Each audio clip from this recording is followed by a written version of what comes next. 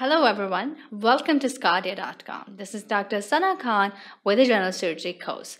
So today, the topic we're going to discuss is about different kind of the testicular conditions, their presentations, how you're going to make the diagnosis for that, and how you're going to treat those conditions. Plus, we're also going to discuss about some kinds of the varicoceles and the hydrocoeles and their presentation. So first of all, in today's lecture, we'll be talking about the anatomy of the testes, like the composition, seminiferous tubules, which are within the testes, and then obviously the anatomy of the epididymis and the vas deferens, location of the testes, and their relationship to the abdominal cavity, their relationship to the inguinal canal, and obviously in the anatomy part of the testes, we're also going to discuss about the blood supply, the lymphatic drainage,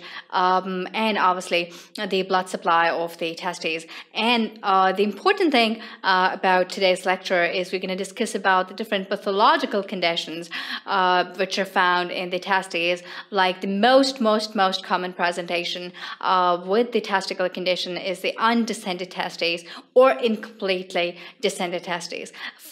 In this particular lecture, we'll be discussing about the causes, the pathology for the undescended testes, a little bit of the embryological evidence for the undescended testes, their relationship to the abdominal cavity, and obviously the surgical options we have available with us for the undescended testes.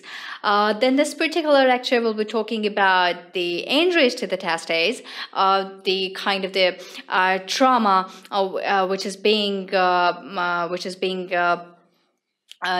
leading to the different kind of the injuries to the testes, like there can be scrotal injury, there can be testicular rupture, and there can be scrotal hematoma or the hematocele. We will be discussing the presentation, the surgical options we have available for the testicular injuries with us. Then there's another entity which is about the absent testes and how you're going to differentiate between true agenesis of the testes and a false agenesis. Like initially, the development of the testes is normal, but after the birth, because of the limited blood supply or the deficiency of the blood supply that will lead to the necrosis and the death of the testes, that will lead to the absent testes. Then the important surgical emergency is the torsion of the testes, which is quite painful, and the viability time for the testes is 6 hours, and immediate surgical exploration is needed. We'll be talking about this in detail. Then we will also be talking about the varicocele, and because we know that the different kind of the testicular veins, they combine and they form the pampiniform plexus, and this pampiniform plexus is in the spermatic cord, one of the content of the spermatic cord. So the dilatation of these pampiniform plexus leading to the varicocele, it can be the most important, most usual cause for that is the incompetent wall or the absence of the valves within the pampiniform plexus, and the other secondary cause can be because of the tumor in the adult. We'll be talking about the presentation, how you're going to differentiate the varicocele from hydrocele and the inguinal hernia as well, and what treatment options we have available with us.